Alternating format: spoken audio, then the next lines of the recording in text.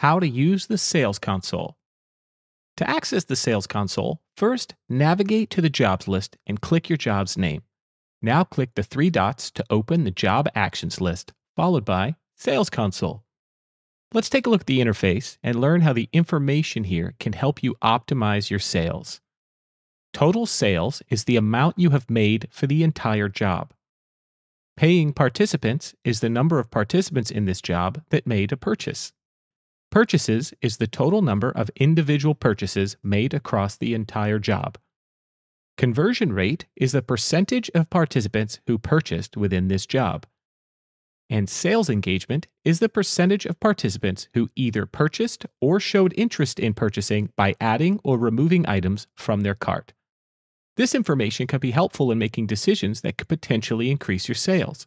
For example, if you have a low conversion rate but high sales engagement, it might mean that your prices are too high. If you have both low conversion and sales engagement, it might mean that your participants for this type of job just aren't interested in purchasing.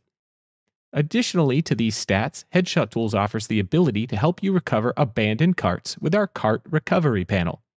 Here you can see all the participants who haven't made a purchase but might be potential customers. The Images Considered column shows you the distinct number of images a participant at one point had in their cart. You can use this number to determine the potential max value this customer might bring in or how much they enjoyed their photos.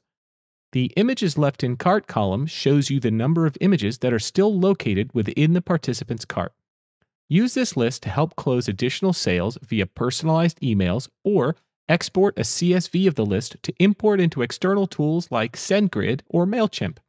You can now make the absolute most of your sales with Headshot Tools.